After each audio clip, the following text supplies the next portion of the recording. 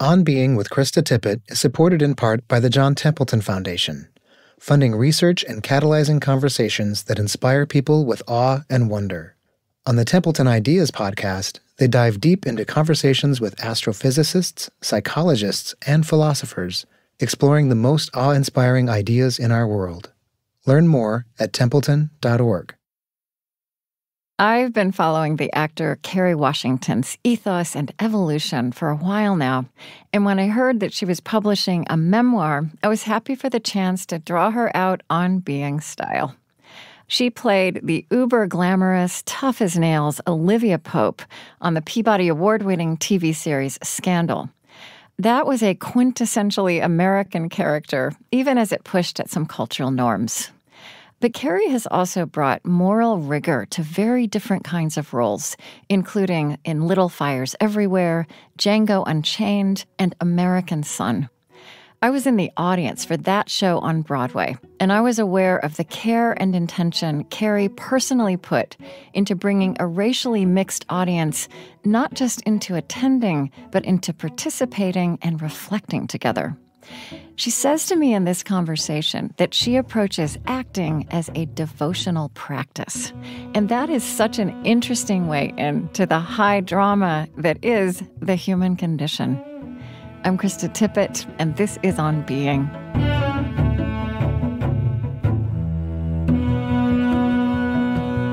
Kerry Washington's many other film and TV credits include Save the Last Dance, Ray, and The Last King of Scotland. Her new memoir, her first book, is Thicker Than Water. In it, she explores many things about which she's not spoken publicly before. She grew up in the Bronx with two loving parents, and yet in a home harboring a great deal of tension and an important secret. I would like to just note here as we begin a detail that feels important, that you were born in the middle of the night on which the final episode of Roots aired. Yes. Just to place your birth in time in a way that was meaningful to your father. Mm-hmm. Was that a story you heard? Did he really convince the nursing staff to watch in the waiting room with him? He did. He really did. This is, my dad, as I share in this book, is a wonderful storyteller. He's one of the best storytellers I've ever been able to witness. And I've learned a lot about how to tell a story from him. Although I'm really good at ruining a joke, and he's not. He's a storyteller and a great joke teller. But he was so excited about that final episode of Roots, and he convinced the nursing staff. So in the delivery room, it was my mom and the doctor, her OB, but the nurse. Luckily, I was born at 1:44 in the morning, the next morning. So they were there for the most important parts, but in that earlier labor, she was on her own with the OB. Yeah. Yeah. It's funny. Well, so perhaps this next question won't surprise you, but I am curious. And there's really no overt mention of this in this book you've written or kind of in other things I read. I'm really curious about how you would think about the religious or spiritual background of your childhood, however you define that now. I'm just having a moment because I've heard you ask this question to so many guests. I'm like waiting for your amazing guest to answer. I'm like, oh, it's me. It's you. Okay, so one would have thought that I would have prepared an answer, but I haven't. So, I grew up going occasionally to an Episcopal church. My mom was raised in the Episcopal church because my grandmother was Anglican, Episcopalian, from the Caribbean, very, Jamaica, so very British culture in Jamaica. So the Anglican church, the Episcopal church was really important to my grandmother. And we all, myself and my cousins, my aunts and uncles, we went occasionally. There was a church that we belonged to, St. Andrew's Church in the Bronx. And we didn't go every single weekend. We went in fits and spurts throughout my childhood. We went on important holidays. And that was kind of the the spiritual framework. We also said grace at dinner. My dad or whoever, if it was a large gathering and there was like a more senior member, it was offered to that person. But more often than not, it was my dad doing grace. At small meals, big meals, didn't matter. And that was kind of the framework. We weren't a very religious household. We weren't a very spiritual household, but we followed kind of religious culture and rules. There wasn't a lot of swearing, although there were these exceptions. Like even when I was a young child, I mean, I would have to look up the exact year, but I was definitely not in my double digits yet when Whoopi Goldberg did her one-woman show on Broadway. And I was obsessed with this show and I memorized it from front to end. And my mother used to let me say all the swear words because that was art. But outside of that, you don't say the Lord's name in vain, and there wasn't a lot of cursing, and we were gently, mildly religious, gently, mildly Christian. I did, however, have a godmother who I still do have a godmother, my titi Angela, who is a santera. So she was a priestess in Santeria, which is like a really beautiful religious practice, belief system that's kind of a combination of Christianity and indigenous African traditions. And so there was a lot of openness and kind of open-mindedness around what religion looks like and is, but it always kind of had a Christian lens. Well, I have come to say, that my lens on everything is the human condition. And for me, the great spiritual traditions are, as much as they're asking about what is beyond us, right? They're also asking about what it means to be human. And I really, as I kind of was reading you and watching you and delving into the body of your work and other interviews you've given, it really felt to me like from a really early age, and you've said it different ways. You said it this way in your commencement speech at George Washington University in 2013. You said, from an early age, I was fascinated with people and how we become who we are. And it really has started to feel to me like that is a thread that runs all the way through and that I kind of want to pull all the way through this conversation. Like how you've gained wisdom about that and worked with that as a human being, and through living with your craft of acting. Does that make sense to you? Absolutely. Yeah. Absolutely. I love that idea. And, just to begin in childhood, which is that soil of everything that follows, I want to read a little bit from your wonderful book, Thicker Than Water, this memoir. And to me, like this passage is an example of this very strange and mysterious thing about story, which is that it can be when we speak with the greatest vividness and honesty out of our own intimate experience that we also speak to universals. So this feels like this kind of passage to me. So I'm going to read this. When people ask if I am the first actor in my family, I often joke that I am just the first to get paid for it. There are no other performing artists in our family tree that I know of, but we, my mom, my dad, and me, are a family of performers. Each of us has spent a lifetime playing a role vital to our shared narrative. My role in our performance came naturally because I was born into its twists and turns and draped in its masks and costumes. We three were the picture-perfect presentation of ourselves as we wanted to be perceived not only by the outside, but by each other. We were a fairy tale portrait of success, and this was the only show I knew. We performed it all day long and for years. This script was how we avoided pain, messiness, and discomfort. I mean, that's an astonishing passage because it's about you and it's about all of us, right? But would you say a little bit about what was that role you took on and what that made you inside as you've continued to live into again and work with and evolve? Wow, what a great question. So I guess I would say the role that I was born into was a role of support. It was a supporting character in the story of my parents' lives. And in a lot of ways, for me, writing Thicker Than Water has been my attempt to step into the role of lead character in the story of my life. Yeah. And so for to be the right kind of support in their journey, I was always looking to support the narrative that held them up, that held our family up, kind of this idea of Black middle class success and intelligence. And we were a family that purported to, and not even purported, we were a family that like really enjoyed culture, and we held a place in the community that was one of service and generosity and leadership. There's a sense of elegance to how my family walks through the world.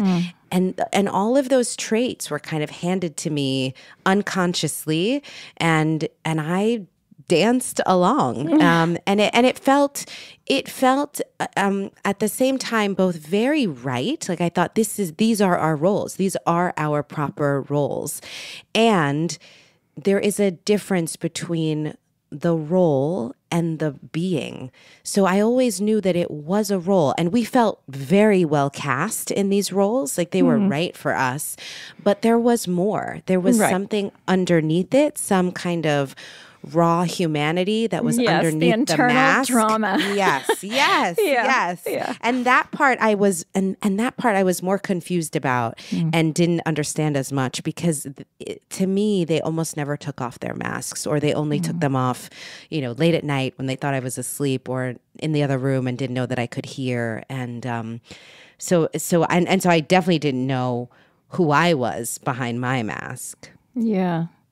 Yeah, I mean, let's say your parents are still married. Is that right? They are. They 51 years. 51 years, and yet that marriage, well, all marriages are complex, but it was quite a dance and a duel. And as you say, you write about, kind of experiencing it in the night. I mean, you wrote somewhere about later that you recognized there was this hyperventilating little girl who lived within you who was probably formed in that way in that time. Is that right? Yeah.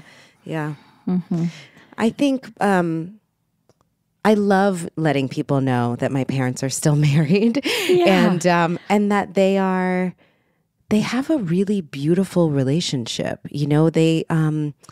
It took a long time for me to learn that although it was my whole life, it felt like when I was a young child in my single digits, that it felt like my whole life they had been fighting. But even my whole life was a small fraction of their relationship. That there were many years before me, and there were going to be many years after, my maturation, my leaving that home. And that every relationship, every marriage has its ebbs and flows, and its peaks and valleys. And, they are, I think our relationship, the three of us, is so much closer and more intimate and beautiful and honest than it's ever been before. But I would dare to say that their relationship with each other is also more intimate and honest and open and beautiful than it's ever been before. Yeah. I watched you did an interview with your mother. You talked about Simpson Street Production Company, which you created, right? Yes. And which is named after the street in the South Bronx where she grew up. And that was it was really beautiful to watch the interaction between the two of you. And I mean, she does seem extraordinary, Dr. Valerie Washington, yes, a professor of education, and so all of this. It's complex the way life is complex and the way families are complex and the way marriage is complex. And there's so much also that's beautiful and redemptive about it, and none of that cancels each other out. I feel like you really bring all of that into relief in that way. Thank you. One thing you said about her is that the life she lived, right? Becoming a professor when for such a long time, perhaps much of her career, in many of her academic situations, she was the only person of color. And you said that she was, at once warm and reserved. I like that language you use of elegance, because I'm not sure you use that word, but that absolutely comes through. And I saw that. I saw her on YouTube with you. And you said that, so she was warm and reserved, and that perhaps was part of the role that was given to her, right? To carry what she was carrying. Yes. But you were never reserved, it doesn't sound like. No, and my poor mother. And that helping you into children's theater companies was part of her giving you what you needed, I think. I think so, but I think that was sort of God's sense of humor, right? Like she had really learned how to be this elegant, stoic woman. Yeah. And then she had this child, and I was like a walking id. I just was like one big feeling after another. And I'm so lucky that because she was an educator, because she's such a generous spirit, because she has been such a brilliant, devoted mother, her instinct was not to say, stop having feelings or go sit in a corner and shut up. Her instinct was to say, let me find a place where you can explore all this humanity and do it in a way that I'm not in charge of having to help you navigate that. And so I learned to be able to have big feelings and be really expressive on stage. And I knew that it was welcome there and it was rewarded there. Mm-hmm.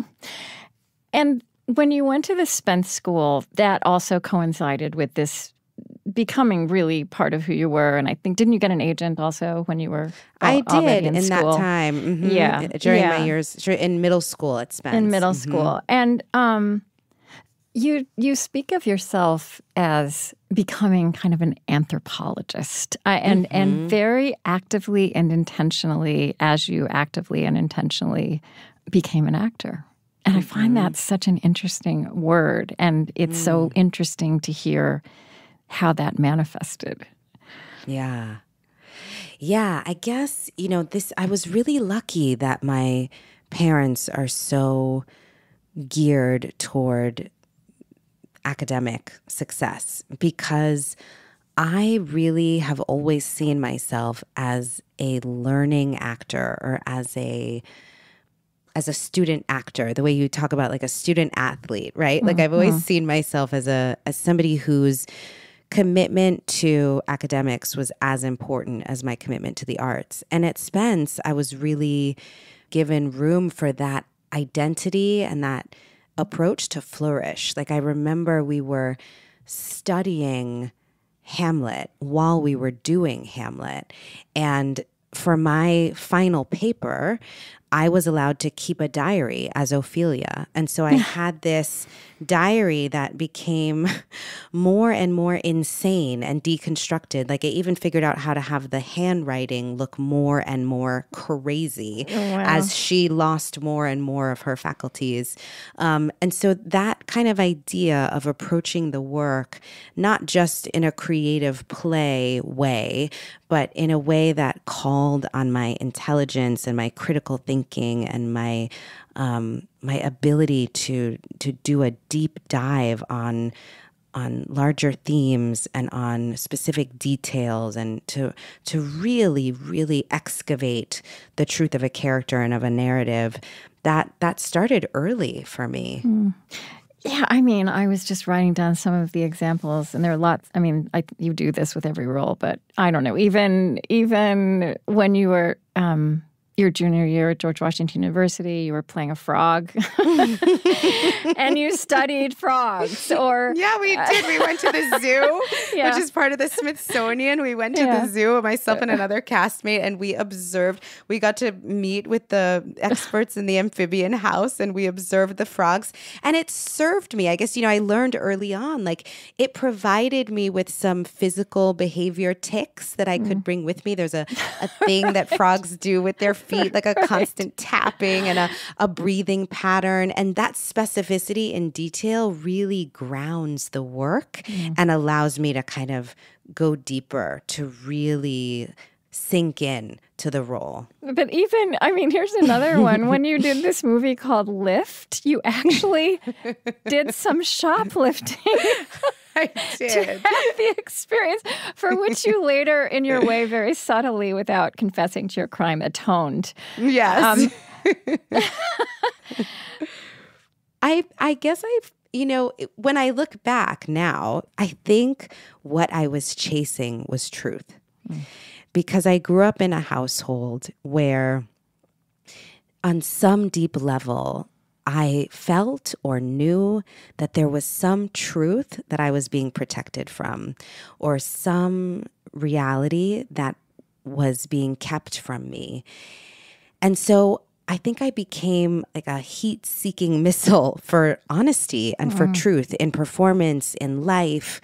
I always wanted my work as an actor. I always want my work as an actor to feel like it's full of the truth of humanity and as specific as possible, because those moments of vague omission or vague disconnection, it was terrifying for me as a child. Like I didn't know what I didn't know, but I just had a sense that I didn't know everything I needed to know.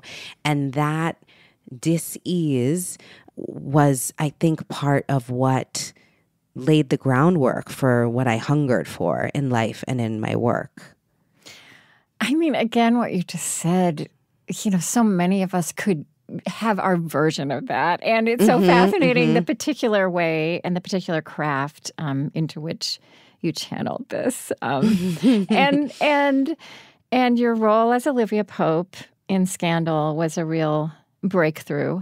I mean, it was a breakthrough show itself on several levels in terms of it was a moment in social media where the show was kind of ahead, and workplace fashion and women in the political process, all kinds of things.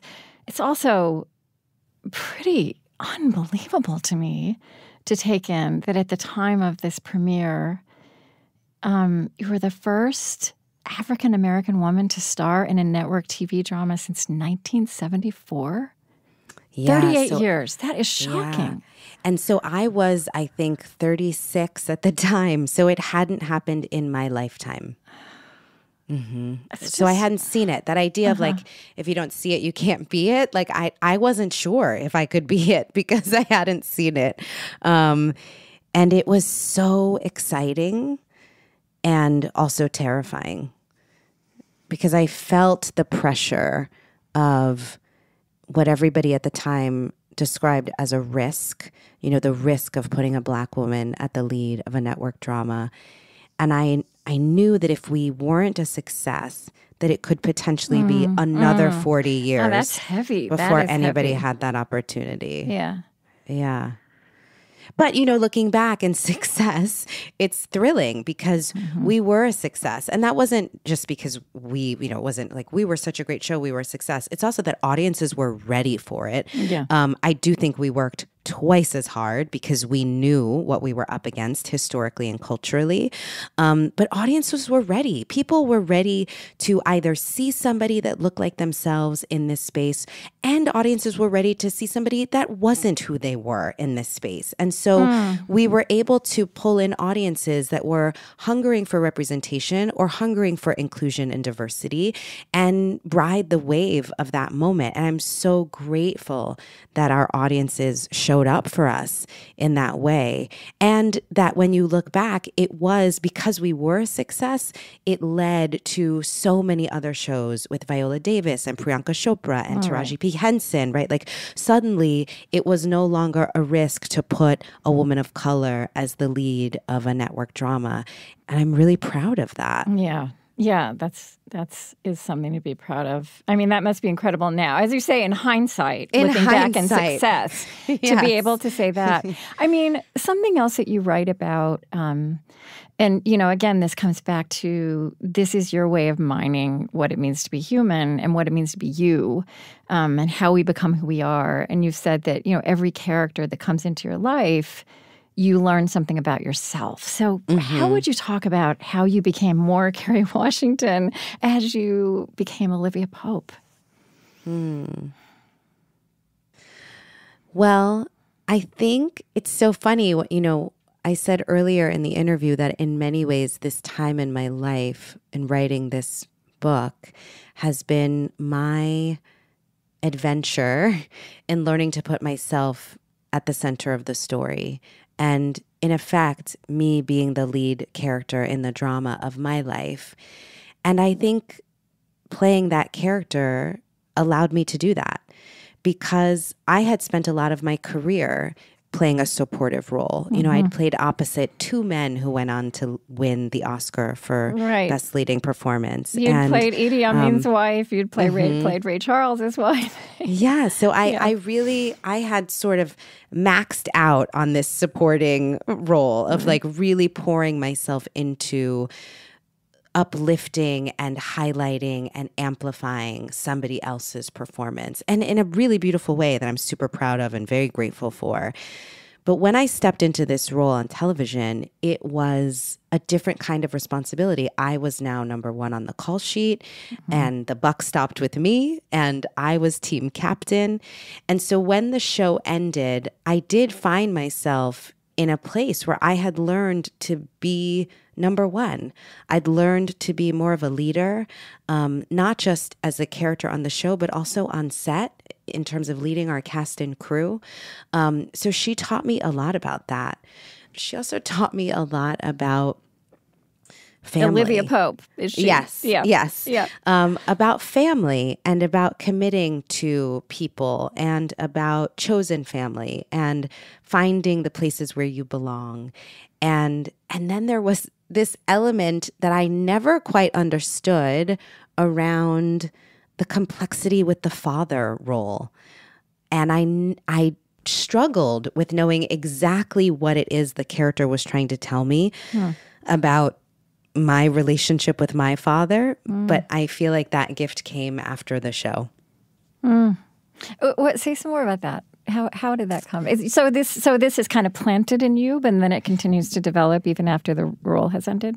Is that what you mean? Yeah, I guess I have in the notes of my scripts, I have all these annotations when I'm working on scenes. It's like, what is the theme that's being explored here about the father? What are the questions about the father? Why am I asked to put my father's needs before my own? Why is my father's truth trying to override my own, right? There were all of these dilemmas. And I couldn't quite, as I often can, I couldn't quite understand why those questions were being asked of me, Kerry. But when the show ended and my parents gave me some information about myself and my relationship with my dad, I suddenly realized that there were these themes that needed to be explored. So you're saying that something in you intuited, you could not have that answer you were searching for. No. But you knew there was something you didn't know. That's right. So do you want to say what that was? Yes. Okay. Let me say first, though, that I think one of the gifts of getting this new information was that I feel like I've been able to heal more of my relationship with my intuition and my knowingness, right? Because I had these vague notions that something was being kept from me, that I didn't know the full truth, that there was some complexity to the relationships that I was being protected from. I never knew what it was, and everyone around me was acting like that wasn't true.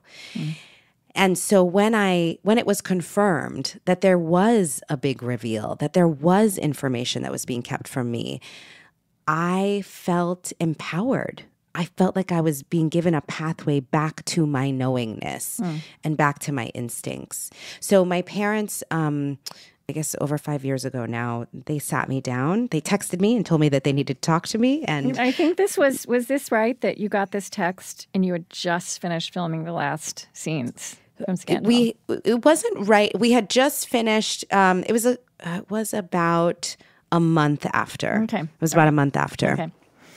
And I got this text and I went over to see my parents because that's not really the language of our family. We don't sit down and have serious talks often. And they informed me for the first time, I think I was just over 40, that my dad is not my biological father. And it was both shocking and also it somewhat crystallized some sensibility that I had but could never really articulate or understand or know. Mm-hmm. A relief in a sense of knowing that you were right, that there at least that there was something that you didn't know. Yeah. Yes. There was a sense of relief and extreme curiosity, profound curiosity and excitement also. And then, there was also then a sense of betrayal and a sense of, and there was some anger and some sadness and disappointment. But all of that, it's been kind of framed by this curiosity and gratitude to be in truth, finally.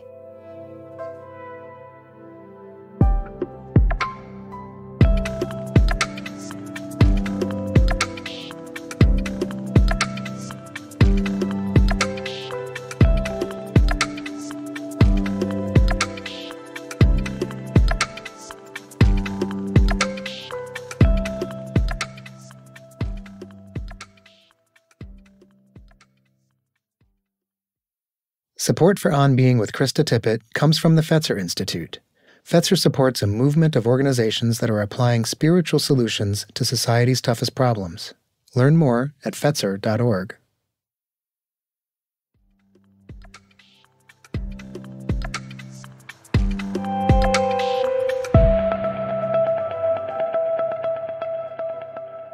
Something I'd like to talk to you about. I don't interview for On Being many people who are incredibly famous, right? I don't, and I mean, we're really low. I go light on celebrity, and there are many reasons for that. But part of it is just that people who are celebrities get interviewed a lot, right? So I try to have this space where we're doing something different. So in this sense, and you're somebody I've followed and I've met you, and there's this thoughtfulness that that I'm really excited to pursue. But I would like to ask you, about this matter of fame and celebrity, because you write about this in the book too, and it's something that I feel like we hardly know how to talk about culturally, even though almost to a one we participate in this cultural drama of celebrity, like we co-create it. And I'm curious because, as I say, I feel like you're a student of the human condition as much as an actor, and you happen to have become a celebrity. So are you willing to talk about this a little bit? Yes. There is this, and so for me, I have this minuscule experience of this, right? In my house, you're super famous, okay, Krista, right, but okay. But when people know me, it's probably my voice that they know. And even so, when I get recognized kind of out of the blue, I find it really jarring. Because also, there's something weirdly dehumanizing about it because they feel intimate with you. People don't tell you their name. They know your name. But it has occurred to me as I've had that just tiny echo of an experience you've had, that how jarring it would be for it to be your face that is known. And you actually tell this really heartbreaking story of getting an abortion. How old were you when that happened with a made-up name? Yes. I was in my 20s, mid-20s. And you're there in the room. You're not there with your real name, understandably. And the nurse tells you that you look like a movie star. And she says your real name. And you wrote, that girl from the movies, that girl from the magazines. It was my name. But the version she was calling out had nothing to do with me. And so in that moment, I didn't know who I was or where I stood. I only know that my name belonged to public spaces in a way that made privacy unavailable to me. Yeah. It's, I think it's one of the things that I felt really drew me Oh, I don't know if I'm allowed to talk about this because of the strike. Ugh. Ugh.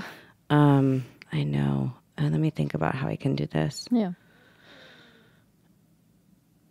Actually, it's funny. It's this theme of loss of privacy has come up in my work at different times. And I think one of the reasons why it was important for me to tell that story in this work is because our right to privacy is so under attack in this larger way as in women. General. Yes, our right to our bodies, our right to privacy and information, like our right to privacy is dangerously under attack. And it's something I think we all need to be thinking about, how important it is that our lives belong to us and that we be given the space and dignity to make choices that are right for us and that are nobody else's business, which feels like a contradiction to say that as I write it in a book that's going out into the world. Yeah. But it's to say, like, that was one of those moments where I understood the value of something because I was losing it. Yeah, and you also are really honest about this irony. On the one hand, you're playing Olivia Pope, who is flawless, right? Like flawless in her physical being, and everything that wraps around her, right, is flawless. And then at the same time, you know, you're losing your anonymity and you're becoming more self-conscious. You describe experiences of becoming more self-conscious about how your body looks and the way it's presented and projected after you've had a public appearance, after images have been published. And I just think about that hyperventilating little girl, because she was still inside you. And just this experience that you have is part of our life together also. I just don't know. I just kind of want to name that, and I don't know if there's anything else you would want to say about it. But it's interesting. For me, this is a very different moment for me, right? Like, I've never done a series of interviews where the topic of the conversation is a story that is my story. I'm very accustomed to talking about a movie or a television show or a play and to unpack that narrative and pull on the threads and the themes because I may feel aligned with them, but it's not exactly me. Right. This moment is really different because I'm talking about me, and it is a part of fame that I have really rejected. I have been so careful to maintain my privacy because I've had moments like when I had my abortion, or I had a very public engagement that ended, and I found myself unable to control the flow of information. And so I thought, okay, going forward in my life, I really want to make sure that I'm keeping my private life private. Yeah. I feel like what I'm saying is that as you open up the fullness of yourself, you're also reflecting on this weird thing that has come with the particular gifts and profession that are yours. Yes. And yet, as I say, it's something that our culture, that we all partake in. It's so true. It's funny because I talk about how, first for me, acting became my love at first because I got to be other people. Right. Because I could escape myself. I could escape my feelings of loneliness, my feelings of disconnection, my feelings of identity confusion. Yeah. But then as I progressed through my career, I realized that acting was actually a safe place to reveal myself because I could reveal some of my emotional truths and my beliefs and my struggles. I could reveal them behind the mask of a character. Like I could speak my truth, and you thought that it was the truth of the character, even though it was my truth coming through her. And so then this feels almost like the third evolutionary phase in my evolution of my relationship with myself as an actor that I first came to the characters to lose myself. I then came to the characters to express myself. And now I am expressing myself and my relationship with the characters, but I'm truly, without the mask, expressing myself. Right. And I didn't come to acting to do that. That feels like a byproduct of celebrity, that I even have the opportunity to do it. Now that I know my story, I'm less afraid to step into this role of being in the public eye as myself. Right. And I do kind of feel like this intentionality that I see that runs all the way through you as a human being from a very young age, and that you brought to acting also has equipped you, right, to get to this point, so that where this celebrity thing might, the fame, can be so dangerous for, and, you talk about, and I don't know if you've talked about this before, you write about, issues with food and exercise, and, that this can really be dangerous for people, but you've really lived your way into this place. I mean, you've even said, as you study a character you take on, you actually try to take on their good habits and make them your own. And you wrote somewhere, one role at a time, they were saving me. That's just so fascinating to hear about. Yeah, because I felt so...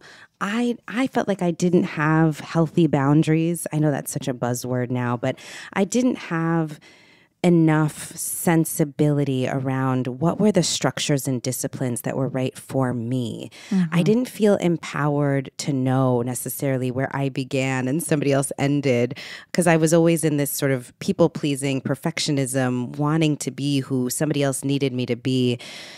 But a character became something to devote myself to. My acting was like a devotional practice where I could say, I am willing to submit to the structures and disciplines of this narrative, this role, to get to the best possible performance, the best possible truth. So I could wake up every morning and run when I was doing a movie playing a shoplifter where I had to run for the last 10 minutes of the movie. And I knew that that's what was required of me of the role. But when the movie ended, I wasn't enough. I didn't feel like I was enough of a reason to wake up and run. I needed these characters to inspire me to move toward goodness, greatness, excellence, purpose, maybe is the right word. It's funny because, that's the part that was missing when you asked about my upbringing and where spirituality fits into it. It was actually my relationship with food and with my body. That was the first thing that got me on my knees.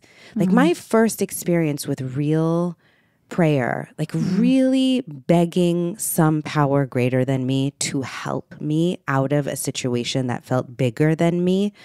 My first experience with that was around food, because I felt so utterly powerless to make loving decisions and to really not use food and exercise as a weapon.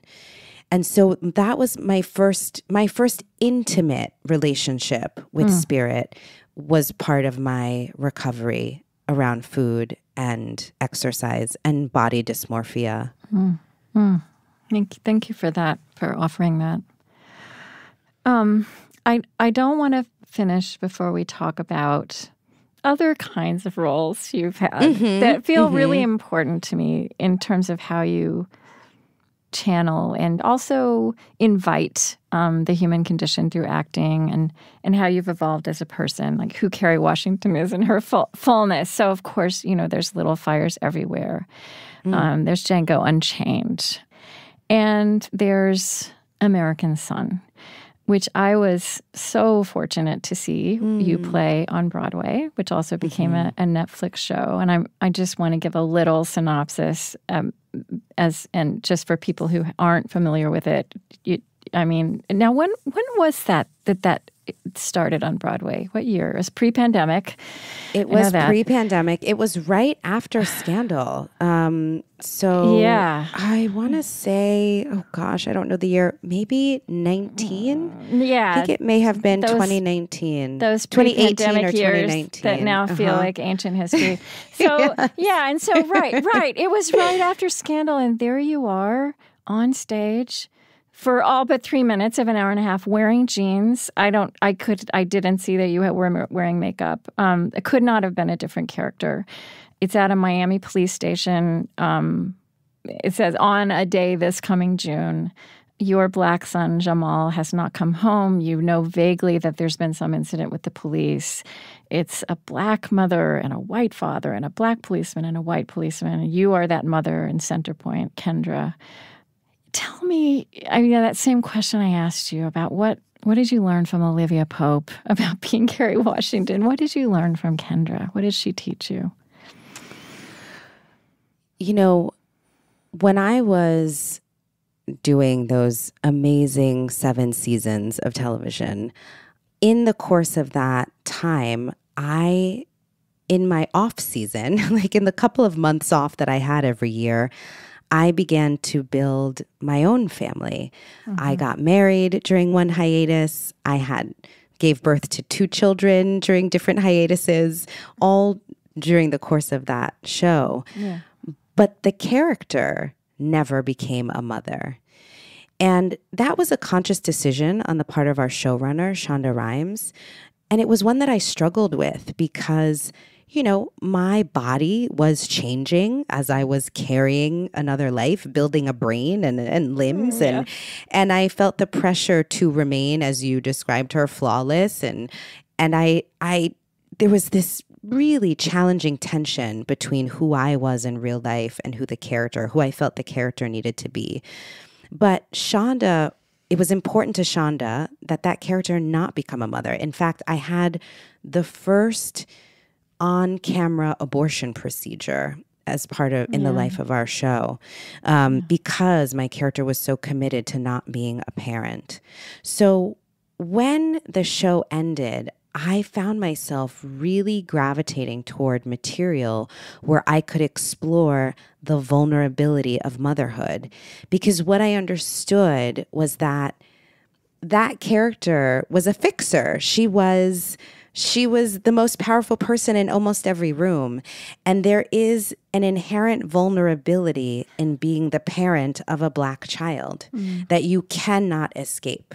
So she would have been less of a superhero if she had become the mother of a black child. Yeah. And I say particularly not a black mother because I've had this conversation with white women who have adopted black children, right? It's a specificity around raising a black child and the powerlessness that you feel up against these systems that are created to limit and destroy your child. And so it was a real gift for me to be able to take on a play like American Son, where I could really put myself on stage and swing the pendulum in the opposite direction, not be the most powerful person in the room, actually be the person with the least amount of power and agency, and to embody all of the vulnerabilities of what it means to parent a black child, to step into the worst nightmare of what it means to be the mother of a black child, and even to explore the other side of what it's possible an interracial relationship might be like, right? On the television show, I was living this fantasy of, a white man that loved her so much, he literally created an imaginary war to save her, right? Like she was Helen of Troy. And was the most powerful man in the world, by the way. Yes, exactly. But in this play, this interracial relationship was not the fantasy. It wasn't the honeymoon. It was filled with all the complexity of what might not go right. Where might you not be speaking the same language, and where might your cultural misunderstandings rub up against each other so much that it leads to the destruction of a family? Yeah. So it was really exciting for me to get to explore the opposition, the underbelly, kind of the uncharted territory. of what it could mean to be in an interracial relationship and to parent a Black child. But parenthood in general is something that, once I had more time and could bring all of the experience I was learning or the feelings I was having as a mother into my work, I really leapt at that opportunity. Well, I mean, just that word fixer, right? I mean, the thing that you learn when you become a parent is there is no fixing, right? That's right. There's a lot of witnessing and holding feeling space like for a failure and wondering how you could have done that better. Yes, there's a lot of mending and growing and learning, compromising. Yeah, fixing is just not in the vocabulary of any, just to start with that. I mean, I will say, something that really moved me in that Broadway theater was,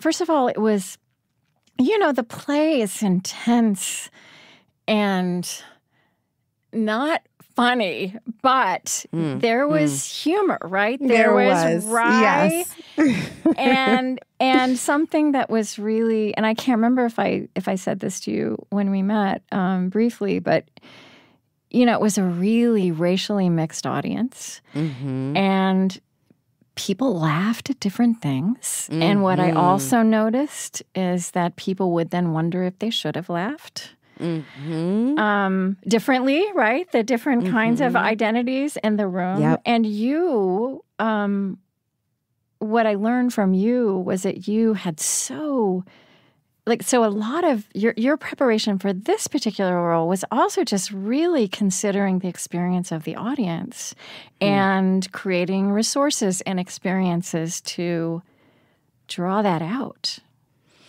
Yes, it was the first time in the history of Playbill that they allowed us to put a discussion guide into the program so that every person who came to the play had some framework and some resources and some prompts and ways to learn more and grow from what they saw. Because originally we had created this discussion guide and resource list to just place on a table in the back of the theater for when people were leaving the show. But people were so shell-shocked at the end of the play, just like I would watch audiences stumble out of the play, and they weren't stopping to pick up anything. They were so barely you didn't know this. breathing. This all evolved, and this wasn't in Playbill in the beginning. Right. We thought people will just pick it up as they go out, and it'll be great. But we realized we have to put it in the Playbill because when you go home and you're trying to wrap your head around what you just watched, which everybody shared was part of their experience, you're going to pick up your Playbill and say, where do I know that actor from? And wait, who directed this thing? And who wrote it? Yeah. And that's when I wanted the discussion guide to be in their hands. I wanted them to have resources and tools and a framework and support already in their home so that they had some way to process these feelings and emotions and thoughts that were coming up because of what they just saw. I mean, also, Eric Garner's mother came to the play, and Philando Castile's mother came, and Sandra Bland's sister came. And I have to ask, I mean, again, this was pre-2020, and I just wonder, we've been talking this whole time about how much you learn from every role you play. And just how did that experience kind of flow into these years that have come since? How is that with you?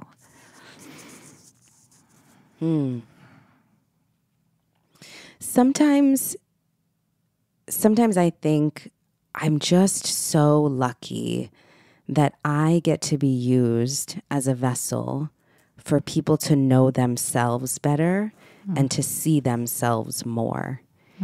And that play was definitely one of those experiences where these mothers of the movement and sisters and cousins who had lost people to police brutality, they felt so seen. They felt like the world knew them after the tragedy, but that we let them into the hearts of these mothers to know what it's like before the tragedy occurs. Well, you're in that waiting room as Kendra was. Yes. Right. Yes. That we let people into their humanity before the loss. And that meant so much to them. So I feel that to me is one of the greatest gifts of what I get to do is I feel like I get to be used for other people to see and know themselves more and to know how much they matter. And I guess that's why I have so much joy and why it's so moving to me when people are having that experience reading Thicker Than Water, because I still feel like even though I'm not playing a character, like I'm seeing that my telling my story is also allowing people to feel more seen and understood. It feels like that's the role of art, right? Whether it's like a literary work of a memoir, or whether it's music or theater or film or television, like it is this opportunity for us to become more intimate with our own humanity and the deep humanity of somebody else. And I just feel like if there's anything that we need in culture right now, it's the courage and the willingness to know ourselves more and to know each other more and to make room for like the unconditional acceptance of each other's humanity. Not every behavior, not every decision do we have to sign off and approve, but to make space for each other's humanity and belonging feels like I think so much of what we need. Yeah. Yeah. So this is a camera metaphor. Okay. As we land here, I want to, because that's really such an incredible place to get to. I want to kind of pull the lens out wide. And I feel like you just walked us here. The role that we all are given right now of being alive in this time that we inhabit. And yes, having moved through this pandemic and the many ruptures that have occurred, in these years and since that we couldn't have imagined a few years ago. And so you kind of as a human, as an actor, as a mother, in your calling as an anthropologist, what anthropological questions and curiosities are you holding now about stepping into this time ahead and this role that I think of as this calling that we all have to kind of stand before this world? That's kind of just a big, messy, huge question. But yeah, what questions are you holding? What curiosities? I think this question that I didn't even remember was in the commencement speech, so I really appreciate you pulling that forward. But this question of how we become who we are is the most important one right now, because it's the question I think that will allow us to have a bit more humility around the decisiveness of, where we can and cannot compromise, like, where we are alike and where we are dissimilar. If we have the willingness to ask ourselves, like, how did I become who I am? And how did they become who they are? I think it allows us all to accept more of our messiness and to let ourselves be more human, to understand like we weren't born perfect. Somebody who was dealing with their own trauma tried to raise us the best we could. Yeah. And now with our own traumas, we're trying to raise somebody else the best we can. Yes. And to have that kind of gentle acceptance of each other, that we're just like these beings in process doing the best we can with the tools we have. I think that could give us more space to be able to listen to each other, to appreciate each other, to be less afraid of each other.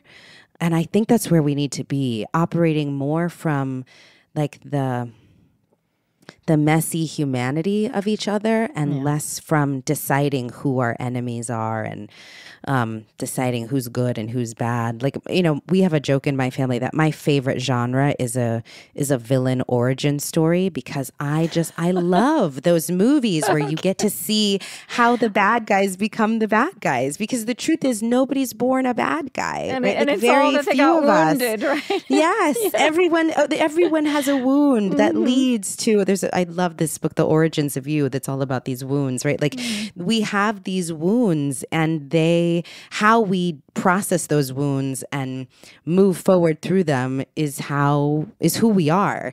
So asking that question, not taking it for granted that there are good guys and bad guys, but knowing that everybody's good, we're doing the best we can at varying degrees. It's really hard to hold on to that belief with some of our members of society.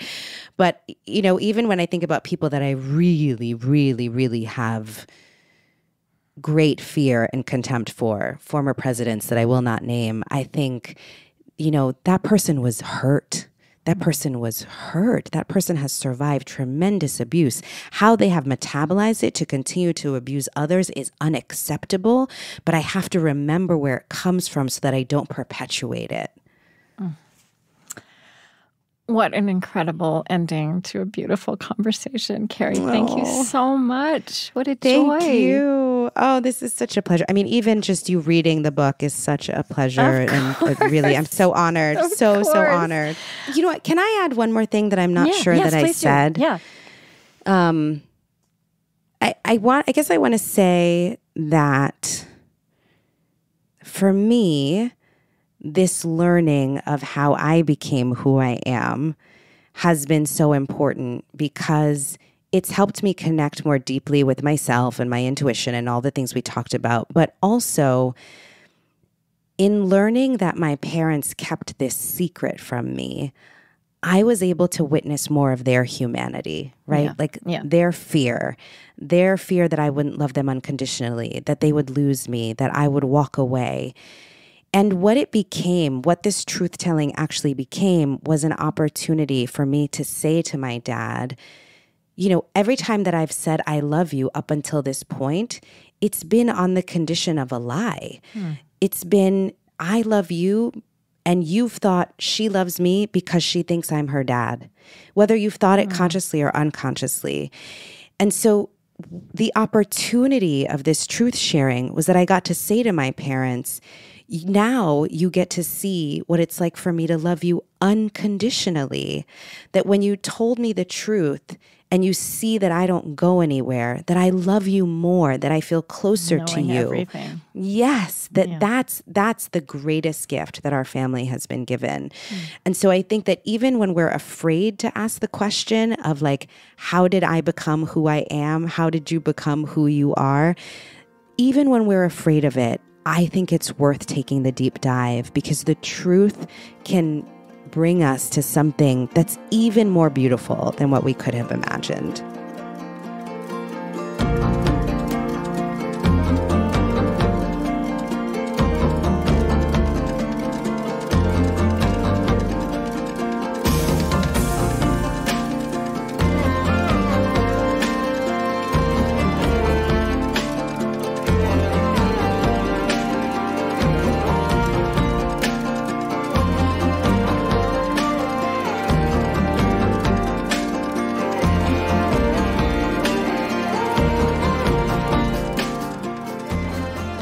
Kerry Washington is founder of the production company Simpson Street. Her many credits include the television series Little Fires Everywhere, the Broadway play and Netflix film American Son, and the film Django Unchained. She starred as Olivia Pope on 7 seasons of the hit TV series Scandal. Kerry Washington's memoir is Thicker Than Water. And this episode of On Being was produced with consideration of the ongoing SAG-AFTRA strike and with external legal guidance. In distributing this episode, we attest to our belief that no statements made involve promotion of struck work in violation of the SAG-AFTRA strike order. The On Being Project is Chris Heagle, Loren Drummerhausen, Eddie Gonzalez, Lillian Vo, Lucas Johnson, Suzette Burley, Zach Rose, Colleen Scheck, Julie Seipel, Gretchen Honnold, Rodrigo Tuma, Gautam Srikishan, April Adamson, Ashley Herr, Amy Chatelaine, Cameron Musar, Kayla Edwards, Tiffany Champion, Juliet Dallas-Feeney, Anissa Hale, and Andrea Prevost. On Being is an independent, nonprofit production of the On Being Project. We are located on Dakota land. Our lovely theme music is provided and composed by Zoe Keating. Our closing music was composed by Gautam Srikishan. And the last voice you hear singing at the end of our show is Cameron Kinghorn. Our funding partners include the Hearthland Foundation, helping to build a more just, equitable, and connected America, one creative act at a time. The Fetzer Institute, supporting a movement of organizations applying spiritual solutions to society's toughest problems. Find them at fetzer.org. Calliopeia Foundation, dedicated to cultivating the connections between ecology, culture, and spirituality, supporting initiatives and organizations that uphold sacred relationships with the living earth. Learn more at calliopeia.org. The Osprey Foundation, a catalyst for empowered, healthy, and fulfilled lives. And the Lilly Endowment, an Indianapolis-based private family foundation dedicated to its founders' interests in religion, community development, and education. On Being is produced by On Being Studios in Minneapolis, Minnesota.